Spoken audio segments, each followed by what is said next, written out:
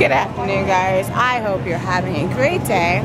Still here at Wegmans and went to eat corn again. And for the second time in like probably a couple days, there's no number on there to tell you how to you put in the numbers so you can put out the thingy to scan it. Well, it's not, there's no number there. And I asked and the guy doesn't understand it and it's really annoying. And I had to deal with Time Warner Cable because we keep getting our neighbor's bill and I'm like, it has our address on there, they wrote it down wrong and it was a pain in the butt and I yelled at them. Oops, that's how it is. I guess that's what happens sometimes. I get angry, oh well. But yeah, just kind of, you know, getting dinner. Gonna have hamburgers, my dad wants a cheeseburger. And, okay, this just cracks me up.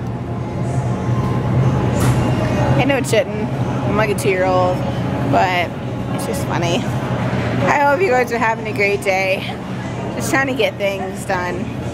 Yeah, you guys can see him. There's Mr. Froggy. He's not too big. Let's see if we can go on the side of him. I'm just starting to walk. And you see him moving. He's pretty big. The size of my hand. We're gonna let him go. You can see him better. He's so cute. That's a baby frog. Yes. Stay there. No, keep the chandelier on there. And the little baby frog.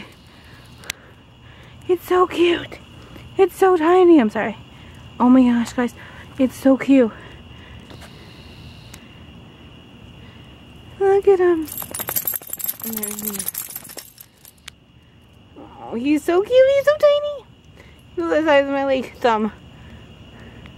As you guys can see, we did go for a evening walk. It was about 8 o'clock when we left, I think.